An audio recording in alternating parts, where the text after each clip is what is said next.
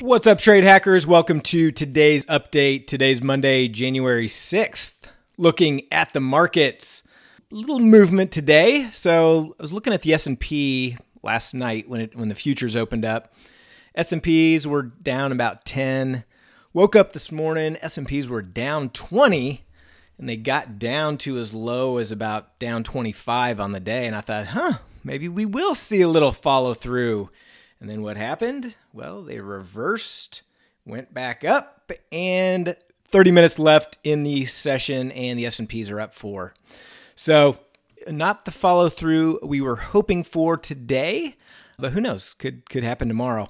One of the reasons I thought we would potentially get some follow through is some of the inverse correlated assets like bonds. Bonds were also up. So stocks down, bonds up, kind of a flight to quality, but then bonds reversed as well. And now the bonds are down on the day. And then gold, same thing. Gold was up huge and it's still up 1% on the day, but it's come down significantly off of its highs. Nat gas is still up, depending on the contract, between 0.75% and 1.5%. So definitely some decent movement in the markets today.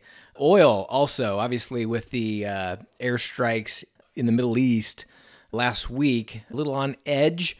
So oil was also up, and it's reversed all the way back down as well. So now oil's down over 0.5% on the trading session.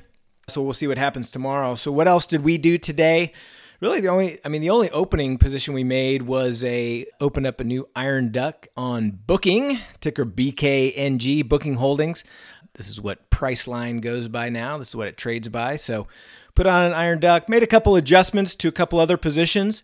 But other than that, that is it. So that's all I got for you today. Look forward to another good trading session tomorrow. See you then.